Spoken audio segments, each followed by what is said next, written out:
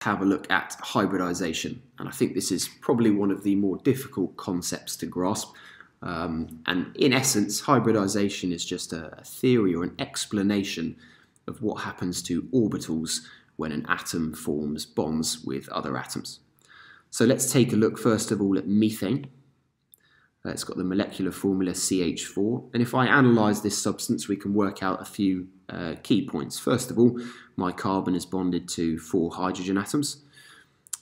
We've got a nice tetrahedral geometry, and in order to form that nice symmetrical tetrahedral geometry, it suggests that we must have 4 identical sigma bonds.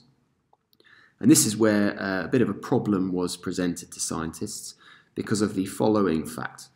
In order for an atom to form a sigma bond or a covalent bond with another atom, it needs to use a half-filled orbital which overlaps with a half-filled orbital from another atom to form my pair of shared electrons. So if I take a look at the orbital box diagram for a carbon, and if I focus on the second energy level, so I'm ignoring the 1s orbital. In my diagram here we can see the 2s orbital, which has 2 electrons, and then I've got my 2p orbitals, which actually only 2 of them contain an electron. So the problem presented here is that if my carbon atom on its own only has 2 half-filled orbitals, this suggests that it should only be able to form 2 covalent bonds. So what chemists are suggesting is that this process of hybridisation occurs to allow us to form 4 orbitals, which are all identical, with 1 electron in each.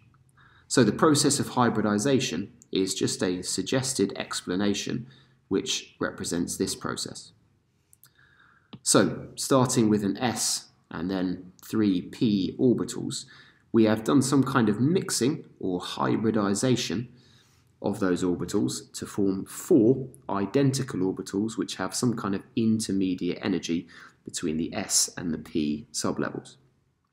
By doing that, you'll also notice that one of my electrons has jumped up to the empty p orbital, and then those orbitals have all combined to form 4 identical orbitals of the same energy. Now importantly, because I have formed those orbitals by combining or mixing an s orbital and then 3 individual p orbitals, we call each of these orbitals that we've produced on the right hand side an sp3 hybrid orbital. And that's kind of solved the problem for us, because initially I only had 2 half-filled orbitals, suggesting carbon could only form 2 bonds. Now, through this suggested process of hybridisation, we've got 4 half-filled orbitals, meaning it can now form 4 identical bonds. So if we look in a little bit more detail at the shapes of these specific orbitals, we started off with an s and 3p orbitals, and we had 2 electrons in the s, and then 2 of the p orbitals had 1 electron. Through the process of hybridisation, what we've done now is we've created 4 equal energy orbitals. And you'll notice the shape of a hybrid orbital, and it doesn't matter which type of hybrid orbital, is like a single lobe. It's kind of like almost like a single balloon shape. So if I now arrange those 4 hybrid orbitals to minimise repulsion around the centre point of my atom, we end up with something that looks like this. So we get a nice tetrahedral geometry formed by those orbitals when they spread out. They can each form a nice sigma bond by overlapping along the bond axis with those hydrogens. And has that solved our problem? Well, if we go back to the original diagram of our methane molecule, yeah, we saw a nice symmetrical tetrahedral shape. So this process of hybridisation, or this suggested process of hybridisation, helps us explain why when we analyse methane we find a nice tetrahedral structure. Something must have happened, and it's this process of hybridisation. Let's take a look at a second example. Let's consider this time ethene, where I've now got a double bond between my 2 carbons. Again, if we analyse this substance experimentally, we can find that each carbon must be bonded to 3 atoms. Around each carbon I see a triangular planar geometry, and if I look at this as a kind of Lewis diagram, I can see that we need 3 sigma bonds on each atom and 1 pi bond formed between them. So let's go back to our initial problem. Here is the second energy level of carbon, and the orbitals are represented as boxes. And again, this suggests that because I've only got 2 half-filled orbitals, I should only be able to form 2 sigma bonds. So something must happen in order to achieve the structure that we've drawn above. Again, we see hybridisation occurring. This time, we only need to form 3 hybrid orbitals to form my 3 sigma bonds. So, exactly as we saw before, 1 electron is going to be promoted, or we are suggesting that this happens. And then I am combining that s orbital and 2 of the p orbitals in the process of hybridisation, and they end up producing 3 new hybrid orbitals, which are of some kind of intermediate energy. And you'll notice, because I've used an s orbital and 2 p orbitals, each of those new orbitals are called sp2 hybrid orbitals. And you'll also note that left over in this process is an extra p orbital, which also has 1 electron. So let's see if we can tie those bits of information together to explain the structure of ethene. Let's draw the diagram of the orbitals again. That's what we started with. After hybridisation, again, I've got 3 kind of balloon-shaped hybrid orbitals, and then I've got a p orbital also with 1 electron. If I arrange those around each of my carbon atoms, then I end up with a structure that looks something like this.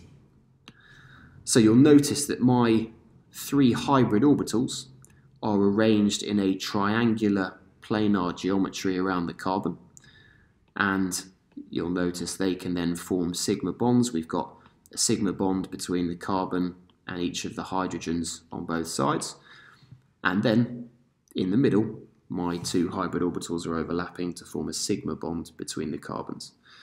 Now, left over in this process, because each carbon has a p orbital with an electron, we find that those p orbitals will overlap above and below that bond axis to form a pi bond. And conveniently for us, that means that we have now managed to explain why we have a triangular planar geometry around my carbon, and we also see a pi bond being formed, which makes my double bond between the 2 carbons. Okay, let's try a third example. Let's have a look at ethyne. So again, if we analyse the molecule of ethyne, we can find a few key bits of information here. First of all, each carbon is bonded to 2 other atoms. It has a linear geometry around each of the carbons, kind of a straight line across my molecule. And from that Lewis diagram there, we can also see that each carbon is going to have 2 sigma bonds, and then there will also be 2 pi bonds formed between them. So if I go back to my original problem again, well, at this stage, actually, if we're trying to form just 2 sigma bonds, we kind of have 2 half-filled orbitals in order to do so. But if my carbon just used those orbitals as they are, we would not get the formation of my pi bonds. Why not? Well, for a pi bond to form, I need some p orbitals overlapping that also contain an electron.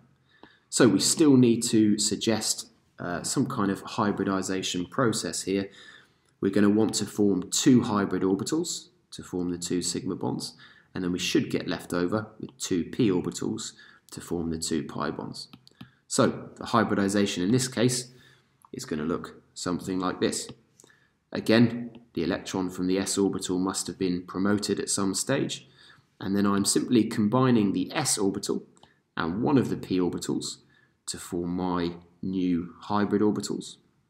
Because they've come from an s and a p orbital, we call them sp hybrid orbitals. And then conveniently for us, we now have 2 p orbitals left over, which both have 1 electron in as well. So if we draw some pictures of those orbitals, we can start to piece this together. Let's have a look first of all at our start point. As with all 3 of the molecules, hybridisation occurred in this case to form 2 hybrid orbitals, and then we have 2 p orbitals left over. And again, if I arrange these around each of the carbon atoms to minimise repulsion between them, we're going to end up with a structure that looks something like this. So first of all, I can identify my hybrid orbitals on the carbon. One of them forms a sigma bond with a hydrogen. The other forms a sigma bond with the carbon. And on the other side, I see the same process occurring. So there's the 3 sigma bonds in my molecule. And then, nicely for us, my 2 vertical p orbitals can overlap above and below the bond axis to form a pi bond. And additionally, the other p orbitals, which are drawn in a horizontal plane here, let's maybe highlight them in blue so we can kind of see them a bit more clearly, they are going to overlap either side of the bond axis to form a second pi bond. So this suggested process of hybridisation, as with before, has allowed us to explain the structure of ethyne that we observe. We've got a nice linear geometry around each carbon, and we've also formed 2 pi bonds from the overlapping p orbitals. And I think that will probably do it for those 3 molecules. Hopefully this video was of some help.